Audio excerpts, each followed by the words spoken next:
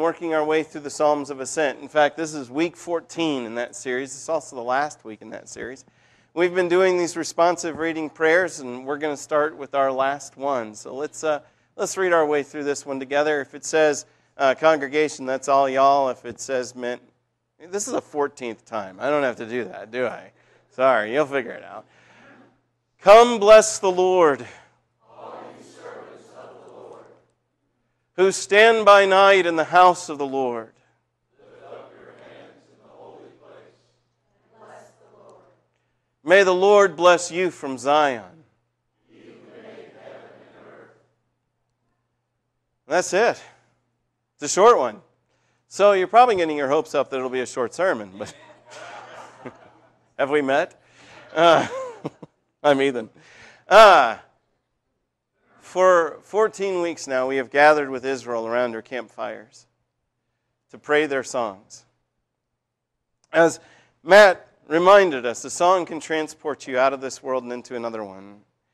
And the reason for singing these songs is because the people who are making these journeys were headed to a place where they needed hearts that had been transported into another world. They needed their hearts shaped in preparation. The wise among Israel, the faithful, the ones who were ripe and ready when the Messiah came, they were hearts that had known, okay, I'm a broken mess. I really am. And even to enter into the presence of God, I need God's help. And so God gave these songs to prepare the people to be with Him. And you remember where it all started? With our own lying lips? What do I do with my deceiving and world-shaped nature? For too long, I've been out there in the world. For too long, I've been shaped with priorities that aren't yours. How will I be ready? And so these songs are meant to get us ready. And throughout this stuff, it has been reminding us, you know what, I've got so much mess before I get there that I've got to clean up. And you and I, folks, are on the same journey, except our journey isn't a 3 times a year journey. It's a journey of life. And when we get to the Jerusalem to which we are headed, we won't go home, because that is home. And so like ancient Israel, preparing their hearts to enter into the presence of God, so we have been making this journey for this year, singing these songs and looking in, saying, oh man, when I look around me and I see the dangerous hills, my first tendency is to self-protect. But you have reminded me to fall back on you, that my help comes from the Lord. When I encounter people, they treat me with entirely too much contempt, and if I let that stuff rot inside of me, I will be awful, but I don't want that. I want to be with you. I got to remember that. I got to pray for the place where I encounter God. I need to pray for the city. Pray for the church. Because I need the church's shaping influence in me. The good of this city is the good of me. So I pray these blessings on this place. Oh, what do I do with my sins? God, if you don't forgive, then none of us can stand. Through this whole journey, we've been preparing, looking in, looking at God, seeking His help. Finally, we have made it home.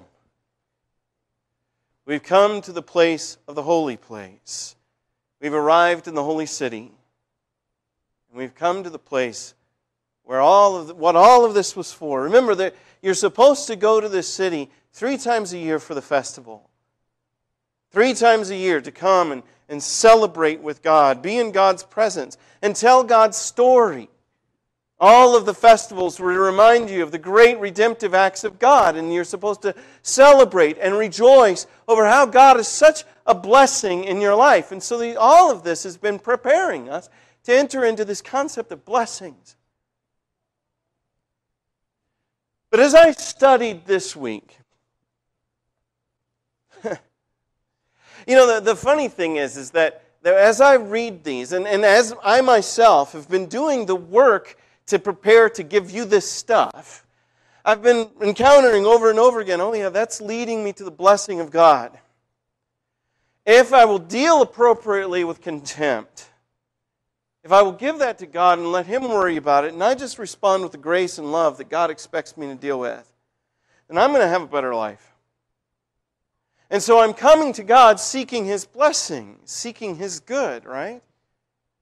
If I will come and I will deal with sin appropriately, and I will remember properly humble myself, and if I will put myself in the correct place with God, I'm going to have a much better life. I'm going to have blessing because I've come to the blesser with it. Throughout this series, I've been kind of pitching these things that way. And in fact, that's incredibly common.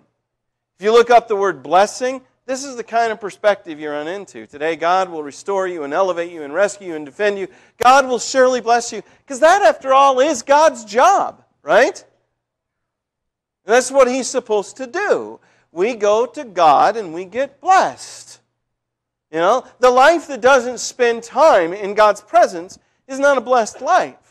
The life that doesn't come to God with what it really is and seek God's reorientation can't really soak in the blessing. So it remains, even if it's coming to God, if it comes to God with an angry fist, with a hard heart, it's not going to get blessing. But that's the way this is supposed to work. God is supposed to bless us. It works this way. You know, God is source, and from God comes blessings to God's creation, right?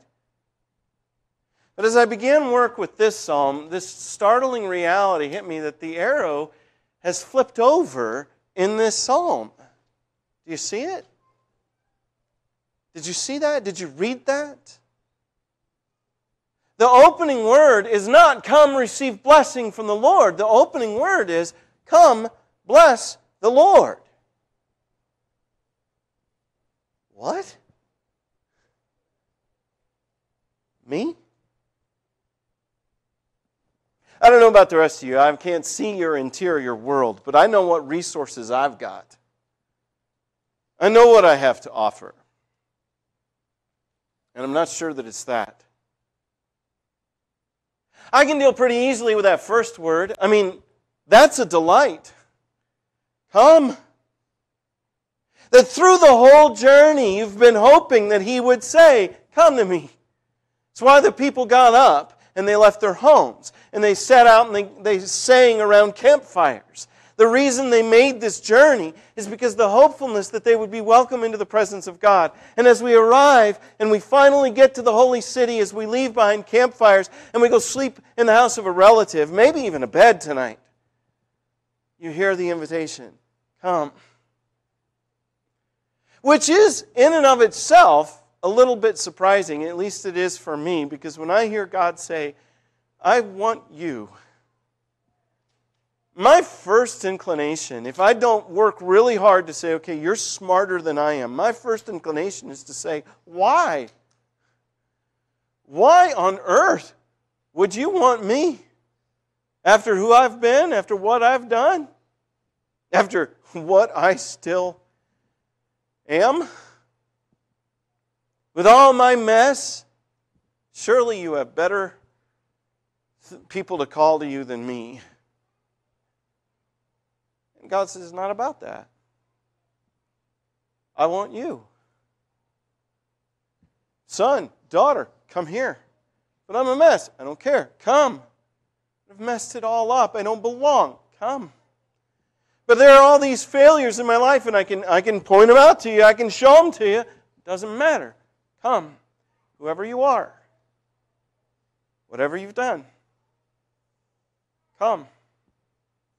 This is the Word of God giving that invitation. And you are trained to pray it, to sing it, so that you will believe it.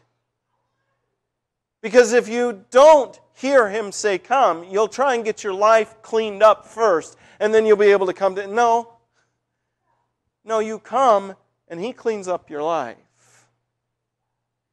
I can handle that first word. Come. Okay. But what on earth is that doing there? What do I do with that?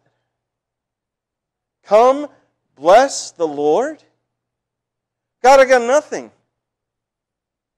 Every good thing in me, you put there. I am not responsible for the good in me. I'm a mess. The stuff that's in me that I'm responsible, that I can say, yep, that one's mine. I know that came from me, is because He would never do it. And I got all kinds of that junk in me.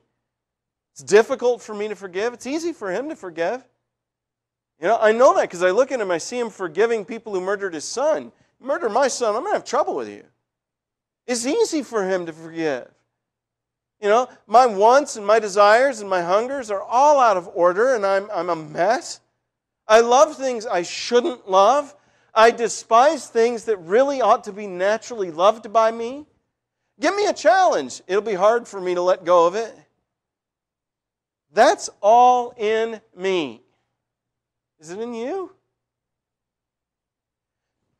What do I have to offer Him then? This seems an all but impossible commandment. An invitation to do what I can't do. I'm broke. I can't pay the fee.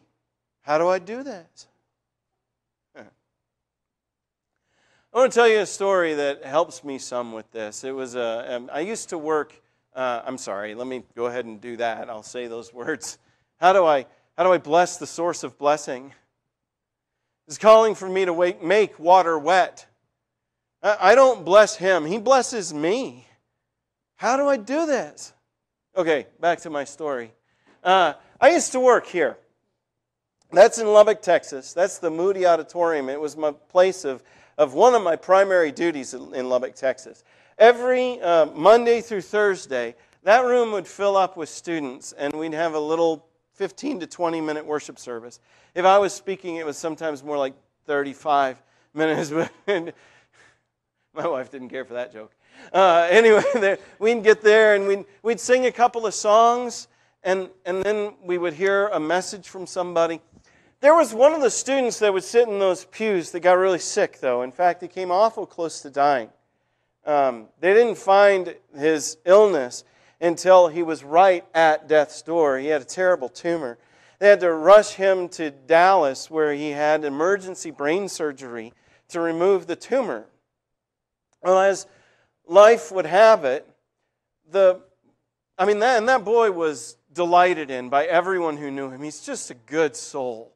Such a good young man. Well, he survived. But as life would have it, that man and the president of the university were really good friends. And so I was always supposed to secure speakers, and I didn't have to secure this speaker. The president came to me and told me that we're letting this guy tell his story. I was like, great. He got up and he told, it was a gut-wrenching and emotional story.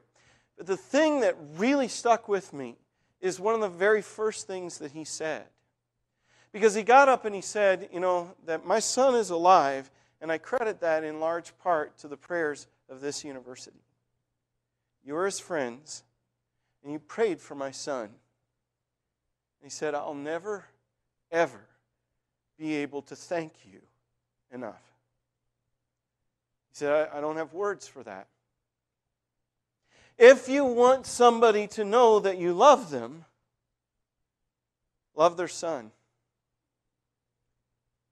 He said, because you loved my boy, you have my eternal gratitude, my eternal debt.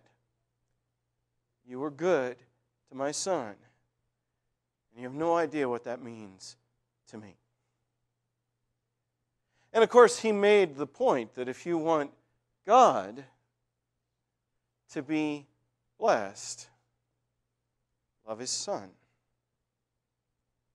Listen to his boy. Care about his boy. Put his boy first in your life. And as father, I know what that means. Caring about him, you have no idea what that means to me. And I now know, because of this experience, he says, it's so deepened my trust in God and my love for Jesus, because I know what that means to his dad. Because I know what you mean to me. Now, what did those people give that man? Nothing. Everything. They gave that man prayer. But what they really gave that man was not a thing at all. It's this intangible. They loved his son. And they were motivated to this deep and desperate prayer for that young man. And so they blessed his father out of their love and their commitment. How do we bless God? We love Him. That's it. I don't have anything really that I can give Him. Like I said, every good in me, but I can use what He's given me to love you and to love Jesus. Because if you are adopted by God, then you're God's kid. And so if I live doing good for you, then I bless the Father. I don't have anything to offer Him except this, the goodness of my being. That if I actually live by the resources that He has been pouring into me, then I can bless God. And it will always surprise me every time I do it. It's a startling thing to think that I actually have in me the capacity to be a blessing to my God. But I don't think God says things that are stupid. I don't think He says meaningless things. And He said, "Come, bless me. You can do this." How do I do this? Give Him everything that I am. And I put all of it to work for Him. And what is the work He's called me to? Love. As I look over all of the Psalms of Ascent that are leading up to this point, I see that all of them are meant to train me to have good responses to difficult relationships. That's how I bless the Father. That this prayer life that I've spent with the Father is meant to generate a particular kind of heart in me. And it's that heart that gives honor to God. It's that nature that gives God what He wants. And God sits there saying, because you exist, my existence is better. Can you imagine God saying that about you? That's what we're for. That as you offer yourself to God, and you live as God's agent in the world, you are blessing God. The person you are is the only thing that you have to offer. And it's what He wants. What He most wants is for you to have this kind of holy life where you're good to everyone, that you're able to forgive, that you don't carry vengeance, that you live in commitment and kindness and goodness to everyone. And when you do it, you probably, the times when you are the greatest blessing to God, you're not thinking about that. You're just thinking about being what God wants you to be. And God looks at it and says, that's my kid right there. And He looks at the person you blessed and He says, that's my kid. And I know that this person wants to bless me because they blessed my child. When we're good to one another, we're good to the Father who loves us. The commandment to lift up your hands in the holy place. This posture of worship that sometimes some of us are a little bit critical of. You know, the person who's singing and lifts up their hands in passion, you realize that they're being obedient to Scripture when they do that. You know, that this is actually this holy thing that they're doing. Why are they doing it? It's so weird. Okay, well, maybe it's not part of our long history, but why do you assume any posture? Why pray on your knees? Or why pray standing or prostrate? Why do those things? Why use your body? Because when you do this, does it not stir your heart? Those of you who do it, am I telling the truth? When we lift up our hands, the use of the body does something to the soul. But I also think that in this particular psalm, the lifting up of the hands, that hand's empty. In Judaism particularly, there is how do I do worship? Well, the way that I do worship is I bring an offering. I always come with something in my hands. I come with a goat or a bull, or if I'm poor, a couple of turtle doves. I come with grain or wine to pour out, something in my hands. But here, it's lift up your hands. Not lift up something that I've got. Lift up your hands. It is an empty hand. It's offered to God. Why an empty hand? Because what I'm really offering God is my hand. The offering I give to God is myself. And the empty hand reminds me, nothing that I could bring to Him is worth anything to Him if I don't also give Him the hand that has the thing in it. That I want Him here to give God. I'm here to give Him that lying tongue. God, the mess that's in me, I give to You. And in the giving to You, You will change me into something that can bless Your name. God, I give to You that contempt with which I was treated and all of the ugly stuff that's in me. I give that to You because You can handle it and I can't. God, I give to You my sinful nature. God, I give to You my fear. I give You everything that's in me so that I can give You me. Because for whatever reason, you've decided you want me. You've decided you love me. And You paid such a high price, God. So I give You an empty hand to remember there's nothing else that You want. You just want me. And I come to You with all of the mess that's in me and I give You that. And somewhere you find a blessing for yourself. When I tell you the truth about who I am and who I want to be. And I tell you and I confess to you that I'm a mess, but I don't want to be. And I ask for your help. And I try to live the life that you've put in front of me. And that He finds blessing in the making of disciples. He finds joy in the shaping of lives. He finds Himself rejoicing over us as we come to Him with all that we are and we live in love of God. When we do that, He helps us love each other. And when we do that, we bless the Lord. The startling reality is that the children of God can be a blessing to God. And that's startling, but you think about it for just a second. Those of you who are parents and have kids, do you have a greater blessing than that? Do you have a greater joy? It's startling to think that God should feel that way about us. But think about when they were small, when they were tiny. Do you remember? And when they came to you with the open hand? When they came with their hands lifted up saying, "Hold me." What did that do to your heart? Come, bless the Lord. Come.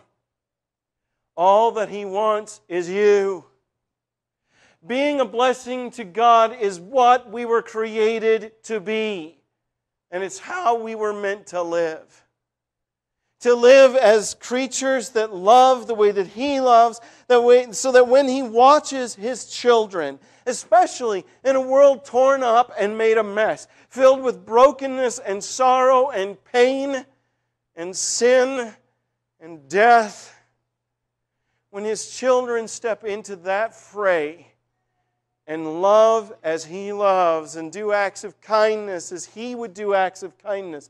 And when we step into rejoicing with each other and grieving together and loving together, when we do this, don't you know God is proud? God looks at the holy disciple and says, "There's my blessing on the earth. This is what I want. This is what I did it all for. So that my children could be my children, and my children are my blessing." What a wonder. This is what you were called into.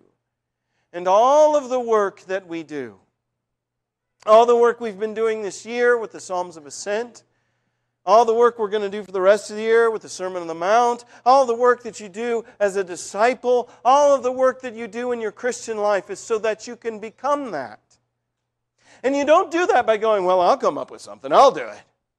I'll give him a... No, you do that as he works in you.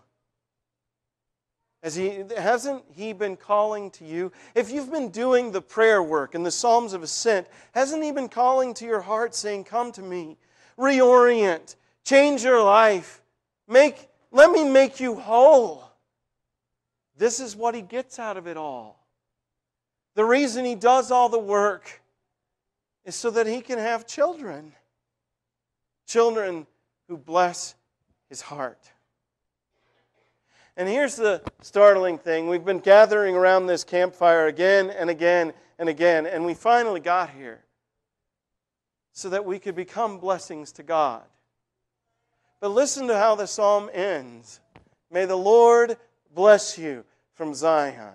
May the maker of heaven and earth, the one who created it all, this was his created purpose. The reason he did the stuff in the first place, the reason for your existence, is so that you could be a blessing to him and so that he could bless you. It's all about love. It always has been. Every bit of creation is so that we can live in love with God and with one another. It's what we're for. And so as we make the journey back home, we go from Zion carrying God's blessings with us. The creatures that bless the Lord go out to be a blessing elsewhere as well. That's what we're for. Every week we make a journey into the presence of the Lord. We come here every week and we enter into God's presence and we settle into our redemption again. And we remember our salvation and we remember our discipleship so that we can make that journey out into a world that desperately needs His blessing. And in doing that, we bless the Lord. The children of God are called to be blessings. Blessings to God by being blessings to one another and blessings to the world that He so desperately loves. And when we do that, we bless God. I don't know about you, but that is a startling thought to me, that I should have anything to offer Him, that He should take something from me and say, that was good for me to get it. Almighty, sovereign God, what have I to give? And His reply is, you. I just want you. Come to me. That's all He wants. And look into your life. Is this marking you? I got to tell you, studying for this sermon has been, like I said, a startling week for me. Again and again, I've found myself waking up going, oh God, I really want to do this. Please help. If you look into your own life and you go, man, I need this reorientation, and here's where I'm a mess, and I need the prayers of God's people to help me because I want to do that too. If you need to make things right that are a mess right now, so that you can be the blessing that you're meant to be, then we'll pray for you. It may be that you came to this place, and what I've talked about, it hasn't had anything, but you came hurting, and you want your brothers and sisters to know that you're hurting, and you want the prayers of the saints. Let us do that. We're praying, church. We want to pray for you. And if you came to this place, you're not a Christian. There's no better way of life, and there's no hope of being a blessing without walking with Jesus Christ our Lord. If today you're subject to the invitation of God, there's room right here. Why don't you come while we stand and